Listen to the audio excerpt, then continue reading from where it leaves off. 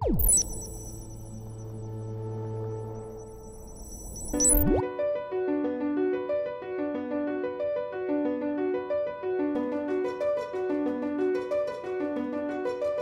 amazing when you say season 15, it's incredible to think we've been doing this for 15 years. It's fantastic, we've really been part of that journey and that growth of British cycling over the years. So I'm really excited to continue to evolve, continue to develop Revolution and continue to invite all these amazing British track cyclists back into these venues for another year.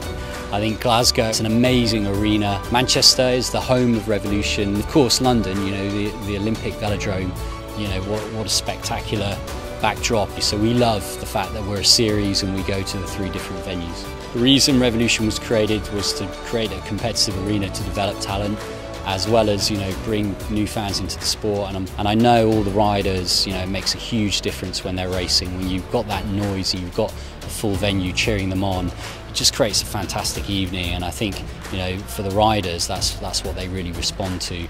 The fans are always good at the Revolution, and that's really what the whole thing's about. It's, I think, you know, the Revolution tries to make it a little bit more along the lines of entertainment as well. I think that's why the crowd keeps coming back, so I hope that continues this year. Will is still there to win. Every time I get on the track I want to win, whereas this year I think we'll have a much stronger team for Team Wiggins, so I think between the 4 of us we should certainly put up a fight, and it'll be a close battle, I believe, between us and JLT, but I don't think it's just a 2-horse race. It's fantastic, these 2 GB teammates going head to head. What was one of the highlights for me last season was seeing their rivalry on the track. You know, those 2 teams and those 2 riders really were battling it right to the end in London. I'm really looking forward to seeing that rivalry come back in force again later this season.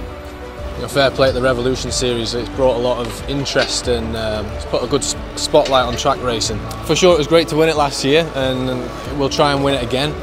You know, I'm sure if those guys put a bit of thought and training around it, they could make it quite difficult for us. So we'll have to wait and see.